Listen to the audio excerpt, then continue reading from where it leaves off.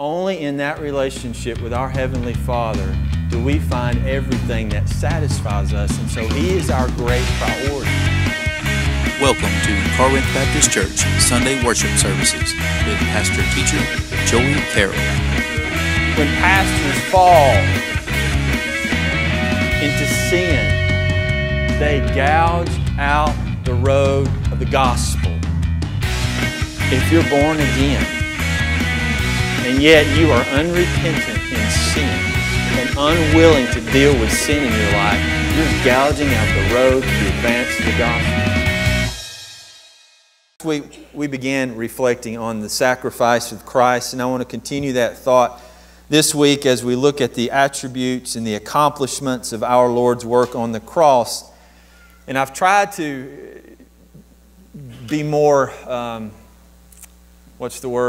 preachy for the last couple of weeks to kind of help you relax and not be so teachy. But this week, we're going to need to work through the details of exactly what it is that our Savior accomplished at Calvary. And so it'll be a little more studious this week as we begin these thoughts. But let me just reflect back from everything that we covered really last week in two thoughts or in just a few passages here. We were talking about the sacrifice and the accomplishment of our salvation was solely because of the will of God. And we thought about that, we reflected on that hopefully for a very long time. The only reason that we had opportunity to be rescued from hell, the only reason that we had any chance whatsoever to be saved was because it was the will of the Father. Other than that, we would all be condemned for all eternity and God would be justified in His actions. But because of His will, salvation came through the sacrifice of His Son. But it wasn't just His will. We also saw that it was through the willingness of the Son. So we had the will of the Father and the willingness of the Son. And let me show you these in just a couple of points. It says, therefore, when Christ comes into the world, He says, sacrifice and offering you have not desired, but a body, look what He says, you have prepared for me. This is what God did. From the foundation of the world, God prepared a body for His Son. And we'll talk about why that's so important in just a few minutes. But it was the plan of God. Acts 2 says it was the predetermined plan and the foreknowledge of God that Christ would be crucified. Those are some thoughts that you really need to think on. Before there was ever a star in the heavens, before the sun, the moon, or earth, or any such thing, Christ was crucified in the mind of the Father so that you and I could be made right with Him. He goes on to say, in whole burnt offerings and sacrifices for sin you have taken no pleasure. Then I said, behold, I have come to do whose will? Your will, O God. Remember Jesus' prayer in the garden? Not my will, right? But your will. The Lord Jesus Christ was always the willing Son, accomplishing perfectly the will of God. Now let me walk back through and look at the willingness of the Son. Therefore, when He comes into the world, He says, sacrifices and offerings you have not desired, but a body you have prepared for me. In whole burnt offerings and sacrifices for sin you've taken no pleasure. Then I said, behold, I have come to do one thing alone. The will of God.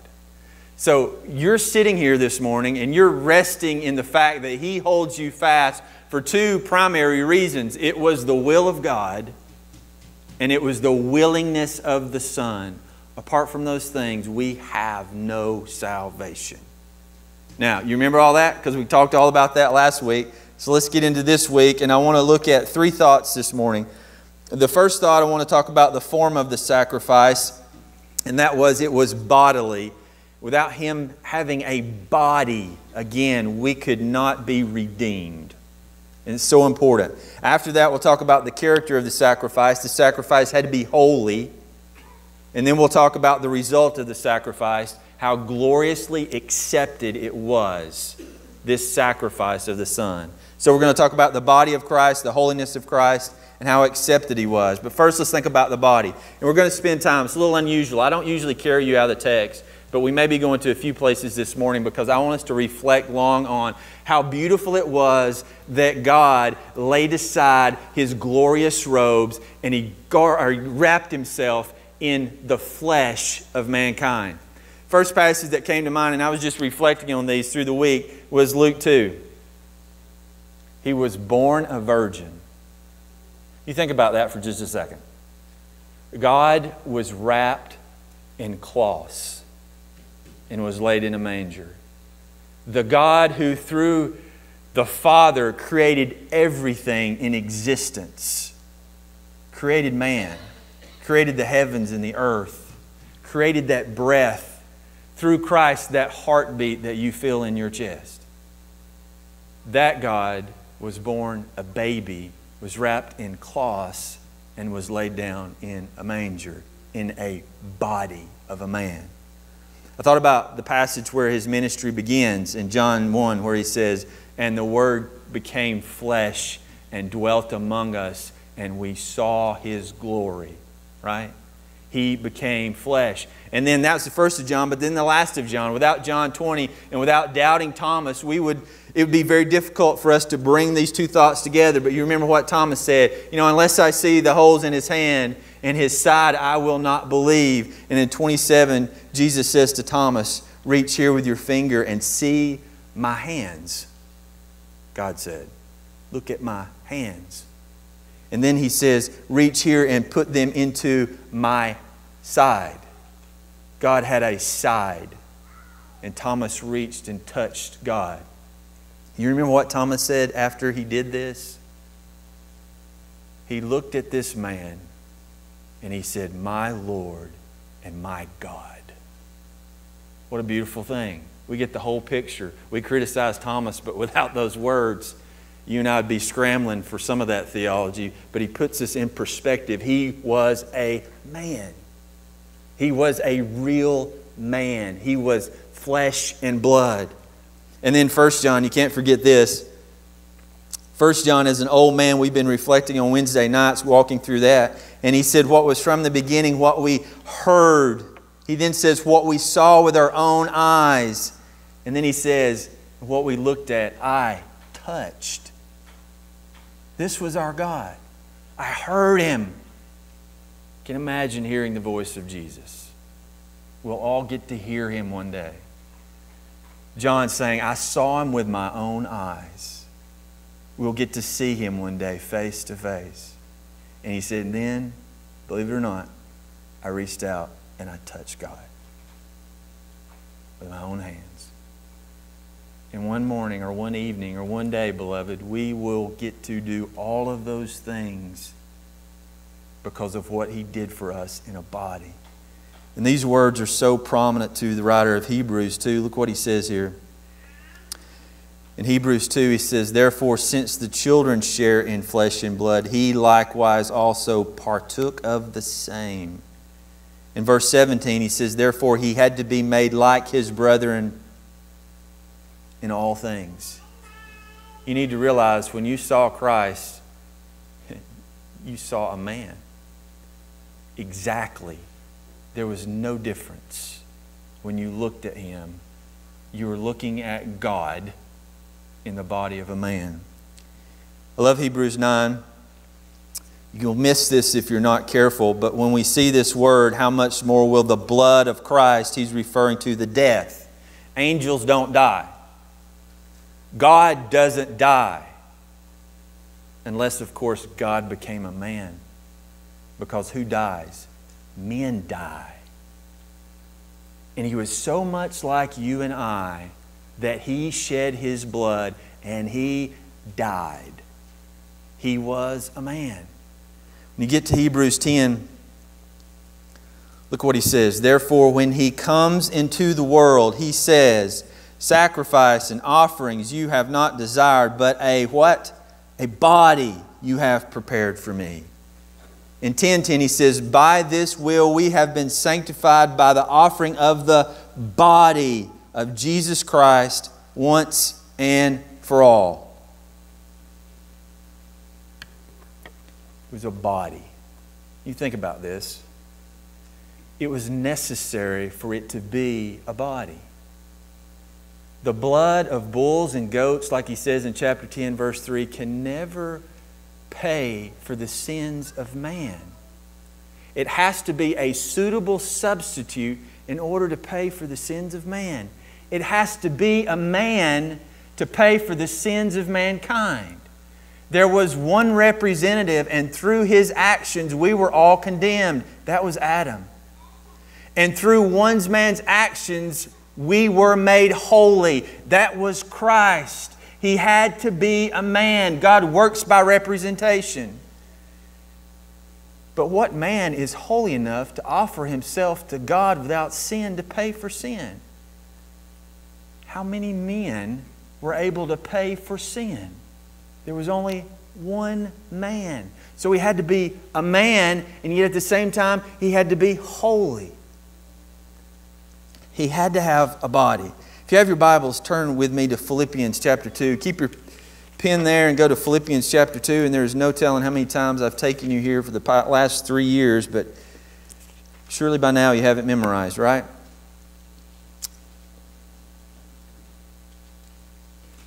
Philippians chapter 2.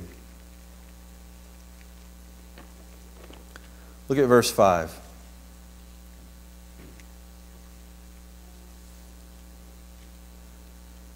I want to paint a difference for you. Philippians 2 verse 5 says, "Have this attitude in yourselves, which was also in Christ Jesus." And verse 6 is one of the most glorious passages to me in Scripture. "Who, although He existed in the form of God, did not regard equality with God a thing to be grasped or held on to. But He emptied Himself," in verse 7, "taking the form of a bondservant and being made in the likeness of" what? "Men. And being found in appearance as a man, He humbled Himself by becoming obedient to the point of death, even death on a cross." Some theologians call this the humiliation of Christ. You think about this. He is equal with God.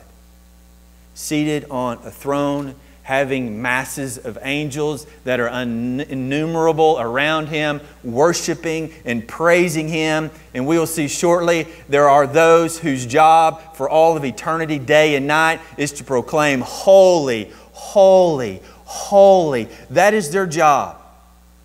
And yet this God did not consider equality with God the Father a thing to be held on to for His own gain. That's what that means. For His own selfish end. He did not cling to glory, but He removed glory and put on the robes of a man as a very lowly bondservant. And He came and was born in, they say, humiliation.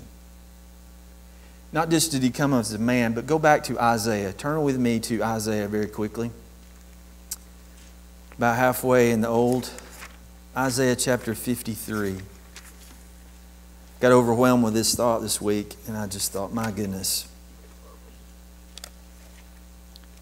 The difference, the great distance between who you were and what you became for us.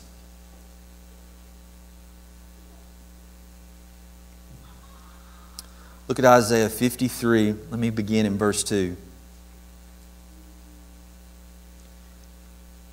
The Bible says, "Christ grew up before Him like a tender shoot and like a root out of parched ground. He has," look at this, "no stately form or majesty that we should look upon Him, nor appearance that we would be attracted to Him."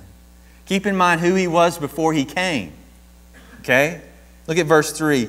"He was despised and forsaken, a man of sorrows and acquainted with grief, like one from whom men hide their face. He was despised, and we did not esteem Him."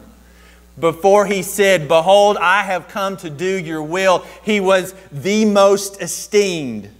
He was the most stately. He was the most majestic. He's the glorious one. But I have come not to do my will, but your will, O God. And now I have no stately form. I have no majesty. There's nothing about me that makes you look upon me with attraction. The difference between who He was and who He became for us, words just can't cover that distance. Y'all know how shallow we are. We want to look good. Some go to great ends to look good, don't they? To be attractive. I've got a friend right now. He's just making a fool out of himself to be attractive. And I think how different that is than the mind and the heart of our Lord, who became so unattractive, despised even, rejected, to go from being worshiped to being murdered. He had to come in a body. You know, when I thought about this, I thought about Luke 9:23, and don't turn there, but listen to this. What right does God have to say this to us? Listen to His words. Jesus was saying to them all, if anyone wishes to come after me, he must deny, what? He must deny himself, take up his cross daily and follow me. For whoever wishes to save his life will lose it, and whoever loses his life for my sake, he is the one who will save it. For what does a man profit if he gain the whole world and loses or forfeits himself? What right does God have to say that? You want me to deny myself? You want me to lose my life? What right do you have to say those things? I thought, well, you got two rights. Number one, you're God. You can say what you want to say. You're the great I am. But the second reason is because that's exactly what you did. You denied yourself. You did not consider equality with God a thing to be grasped. You put on weakness. You put on flesh. You put on pain. You put on sorrow, two things God didn't know. You let yourself be killed, something God doesn't know about. You denied yourself. Yes, you can call me to deny myself. You have every right to do that. Not only are you God, but you... That's exactly what you did. That's the example you laid out for me in my life. You can say that all day long, and the only thing I should say is, yes, Lord. Yes, Lord. Yes. You know how precious it is that He says it and He does it? You think about it with your kids. I demand that my kids respect their mother. It is a demand in my house. And I can even say things that y'all said before. If you're going to live under my roof, right? You're going to respect your mom. But I don't just say it. I do it. I respect her. My kids have two reasons to respect their mom.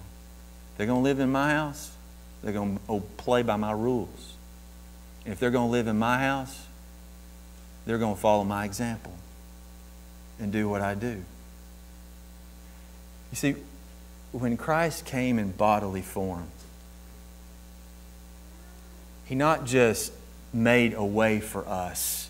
He not just offered Himself as a sacrifice to pay for my sin.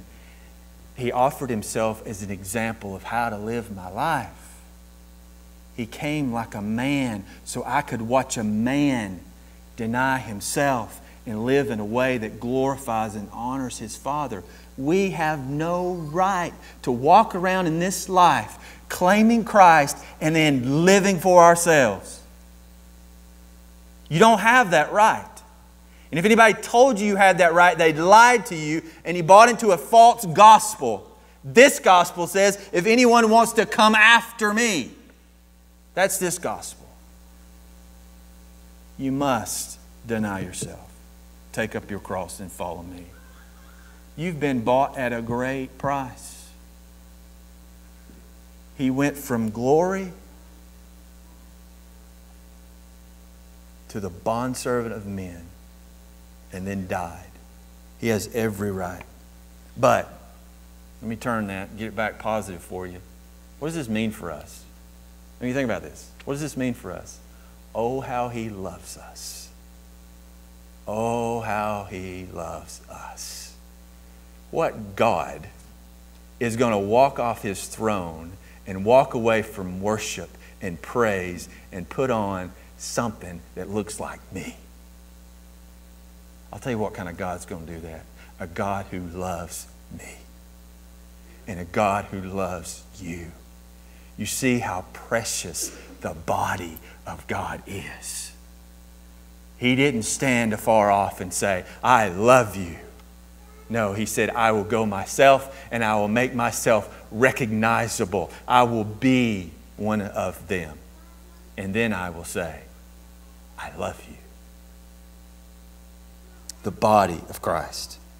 What a difference that has made. Second thought, let's talk about the character of the sacrifice. The form was a body, the character was holy. Let's talk about things we have no idea what we're talking about, right? Holiness. A couple of passages came to mind. 2 Corinthians 5. He made Him who knew what? No sin, to be sin for us. Again, we've been going through 1 John 3:5 says, you know that He appeared in order to take away sins. And then John says, and in Him there is no sin. He was absolutely perfect. Isaiah 53, we don't have to turn back there. Isaiah 53:9 says, He had done no violence, nor was there any deceit found in His mouth. 1 Peter chapter 1 says, we have been redeemed by precious blood as of a lamb, unblemished, spotless, the blood of Christ. And then look what the writer of Hebrews says. 9:14 he says, Christ offered Himself without blemish to God. Hebrews 10 he says, let us draw near with a sincere heart and full assurance of faith, having our hearts sprinkled clean from an evil conscience and our bodies washed with, here's the analogy, pure water, which is a reference to the holiness of Christ.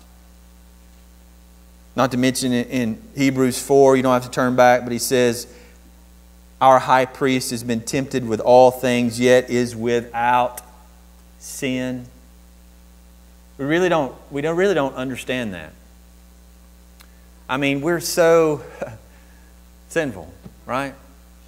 Not just my actions, but my agenda, my thoughts. The center of who I am, apart from Christ, is sinful. And I cannot understand or comprehend the idea of holiness. We're not going to walk into heaven like we're strolling through life and go, look, yeah, the streets are gold. Wow, that's cool. Isaiah gets an image, right? Listen to what he says. In Isaiah chapter 6, seraphim stood above Him, each having 6 wings, and 2 He covered His face, and with 2 He covered His feet, and with 2 He flew, and one called to another, saying, Holy, holy, holy is the Lord's host. The whole earth is full of His glory. And the foundations of the threshold trembled at His voice of Him who called out while the temple was filling with smoke. And then I said, Woe as me, for I am ruined, because I am a man of unclean lips, and I live among a people of unclean lips, for my eyes have seen the King. That's the idea of man coming before holiness. I'm ruined. This is too awesome. This is too unimaginable. This is overwhelming. In fact, Paul says in 2 Corinthians, I just don't have words. He tries not to let you think it's him, but it was him who went into the third heaven. And he says, I saw things that men can't talk about. And then we have all these ignorant, stupid, sorry Jonathan, little books about people spending 30 seconds in heaven or 5 minutes. It's foolishness. It's ignorance. It's blasphemous. You and I don't walk through heaven going, hey, Jesus, you look like John Denver. No, He does not. He is holy. And when John saw Him in Revelations, he said, I fell down like a dead man. That's holiness. And I don't think anybody's alive that's ever seen Christ in His holiness. Because I believe you'd be like Paul. Human beings do not have words to describe what I saw. I won't talk about it. That's the holiness of God. Turn with me to Revelation chapter 4. And I want us to look at this and then we'll move on.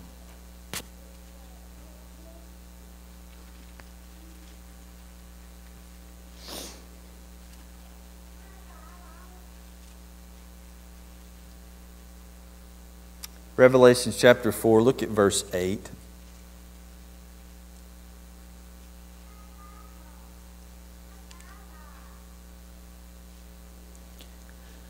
And the 4 living creatures, each one of them having 6 wings, are full of eyes around and within. And look at this. Day and night, they do not stop, saying, Holy, holy, holy is the Lord God, the Almighty, who was, who is, and who is to come. That's holiness. It's so overwhelming that whatever these angelic beings are, that's their job for eternity. They never stop. And what's even stranger to me is I will be holy, and that will fill me with joy. To hear the sounds of heaven as it never stops those angelic beings proclaiming, Holy, holy, holy. And it will fill us with such joy, we will never tire. We'll be flooded with His glory. We're talking about things we don't know about. We're talking about things we've never experienced. You remember Moses when he was in the presence of God and he came out and his countenance was shining so they had to put a sack over his head because the people couldn't look at him? That's just getting close. And we'll get to share in that. It's a beautiful thought, but that's who our sacrifice was, right? So He was a body which proved to us that God was going to love man. But our sacrifice was also holy. What does that teach us? That now man could be with God. Because through His holiness and through His sacrifice, that holiness now comes to us. And so we can stand before God. God says, I will relate to you. I will come in body. And how I will relate to you in holiness and be a sacrifice so that you can be holy and relate back to me. He came in a body. He came in holiness. In this last thought, He was so very accepted. Let's look at this for just a second. We'll be finished. Hebrews 9:26 says, Otherwise He would have needed to suffer often since the foundation of the world. But now, once at the consummation of the ages, He has been manifested to put away sin by the sacrifice of Himself.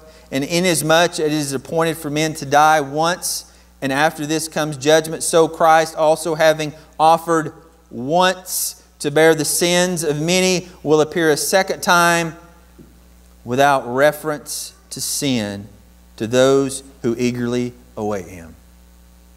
There's a lot here. Let's pause for just a second. I wasn't going to, but let's stop for a second. It was so accepted that after the hundreds of thousands of sacrifices that we see in the Old Testament, it had to blow a Jew's mind to even consider there would be just one to pay for all sins for all time. That probably blew their mind to think about. You know how many animals we've had to kill since we received the law? Do you know how sinful man is?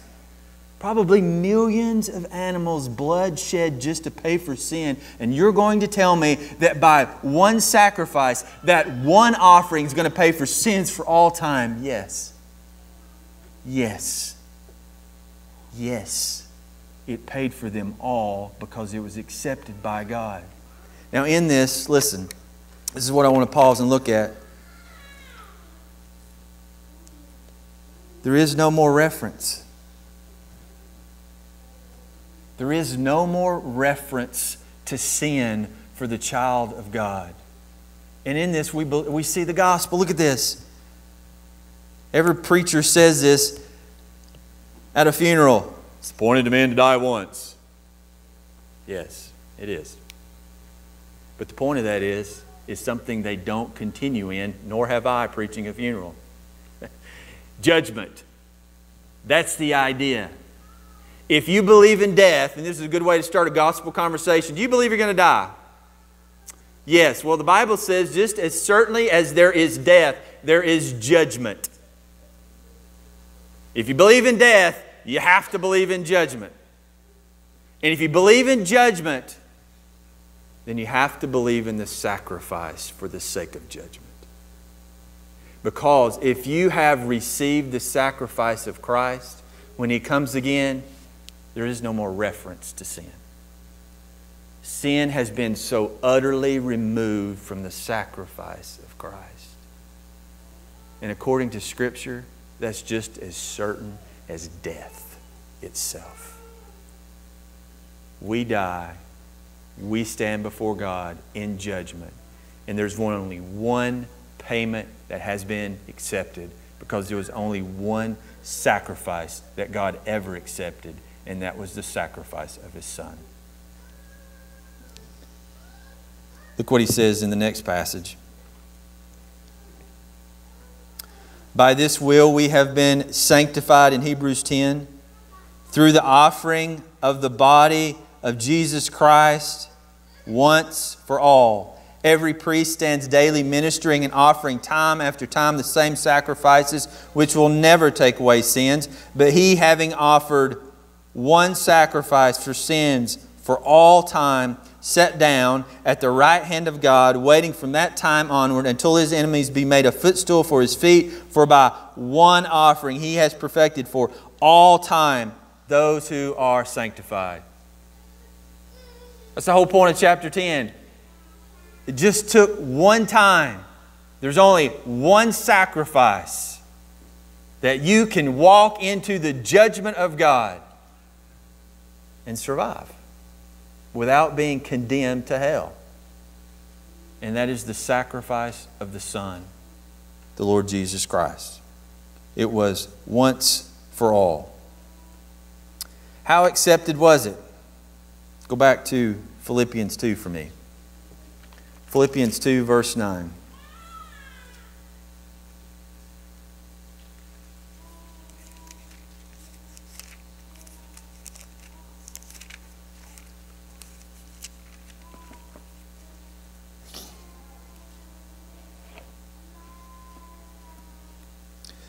Philippians 2, verse 9. For this reason, for what reason? The humiliation of Christ. For this reason also, God highly exalted Him and bestowed on Him the name which is above every name. So at the name of Jesus, every knee will bow, of those who are on heaven and on earth and under the earth, and that every tongue will confess that Jesus Christ is Lord, to the glory of the Father. That's how accepted the sacrifice was. And you think about this movement that our Lord makes through this gospel. He goes from being equal to God to being what we read in Isaiah. He had no stately or majestic appearance. We didn't even look on Him as being much. And then He dies in our place. And the Lord so highly exalts Him that one day every knee will bow and every tongue confess that you are Lord. And you think about that. And this morning, if you're in Christ, you can look at the person down on their knees next to you and go, that means he accepts the sacrifice. What he done has pleased the Father. And through that sacrifice, you and I have a way to God. Not only that, turn just one page or two pages and go to Colossians.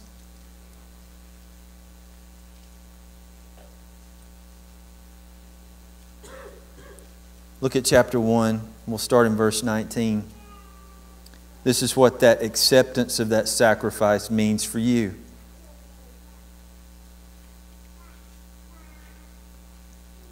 Colossians 1:19 says, it was the Father's good pleasure for all the fullness to dwell in the Son, and through Him to reconcile all things to Himself, having made peace, there's your acceptance, through the blood of the cross. Through Him, I say, whether things on earth or things in heaven. And although you, this is us, were formerly alienated and hostile in mind, engaged in evil deeds, yet now He has reconciled you in His fleshly body, there's the body, through death, there's the sacrifice, and look why. In order to present you before God, holy and blameless and beyond reproach. That's you in heaven. That's you because God accepted the sacrifice. When you stand there, I don't know how much of a mind that God will give us toward this life. But if it's any mind at all, we won't be able to stand with the realization that I have become, or I have gone from, being this sinful, God-rejecting, self-exalting sinner to standing before the Holy of Holies and being myself holy, blameless, and beyond reproach. We travel a great distance too through this cross. And we'll stand before Him just that way because that sacrifice was accepted. It's ridiculous what we have in Jesus. One more thought. Turn back just a couple of books to your left, the book of Ephesians. Let's look at where you are now because of the sacrifice. Ephesians chapter 2, verse 1.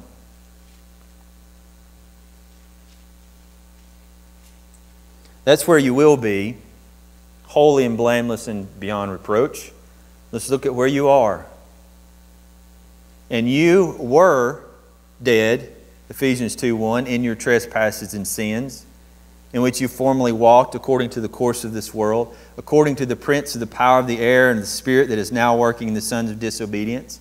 Among them we too all, in case you don't think you were included, formerly lived in the lust of our flesh, indulging the desires of the flesh and of the mind. We all by nature were children of wrath, even as the rest. But God, being rich in mercy because of His great love with which He loved us, even when we were dead in our transgressions, made us alive together with Christ. By grace you've been saved. And look at this. And raised us up with Him and seated us with Him in the heavenly places in Christ. There you are right now. For it is by grace you have been saved through faith, and that not of yourselves, it is the gift of God. Where's Jesus right now? Seated at the right hand of the Father. Where are you right now in God's mind if you're in Christ? You are seated in Christ right next to God the Father. Even now. You know what Paul would say after he'd say that, bring that point to mind? Now live like it. Live like it. Because that's exactly where you are in Christ. Last week I closed with this thought, and I'll close with this same thought. Romans 12:1. I appeal to you, brethren, by the mercies of God, to present your bodies back to God as a living sacrifice. And look what He's already been accomplished on your behalf. You are holy. You are acceptable. The only thing that needs to be done is you need to offer your bodies day after day after day as a sacrifice to God. And then he goes on to say, that's worship. That's what worship is. God, I'm here. I'm yours. You have every right to claim rule and authority over my life. Do in me whatever you will. I'm your sacrifice. Bring glory to yourself. If you don't know Christ this morning, oh my goodness, you're missing everything. Absolutely everything. You will die. You will stand before God. And you will be judged.